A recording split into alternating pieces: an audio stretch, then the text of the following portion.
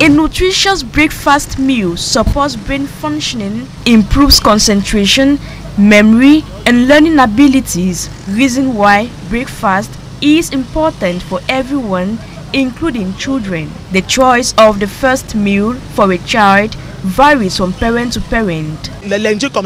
On Mondays, I buy milk. On Tuesdays, I fry Irish potatoes, ripe plantain, and fried eggs.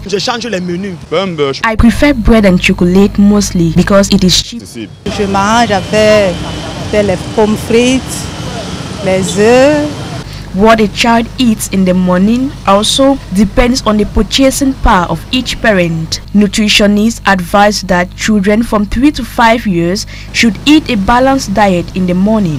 For children 3 to 5 years, for the breakfast is important in the morning, and you should consider the fact that they are active, and you should make sure that their diet is rich, it is balanced. It should be protein rich and not carbohydrate dense. You can do maybe a bread and omelette, or bread and boiled egg, or bread and maybe a carrot sauce or tomato sauce or egg sauce, because it is rich in protein and it also contains carbohydrate that the child needs for the daily activities. The dietary consultant recommends less salty foods and sugary drinks. In as much as they are active, they need energy, but too much sweet and too much salty food is not advisable for them. Yogurt might be considered because it's milk and it contains protein, but for juice, I don't advise parents to give those things for the children.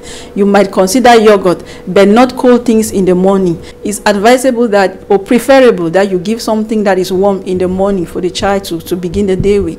However, leftover or warmed food can be harmful to a child's health if it is not well stored and heated properly.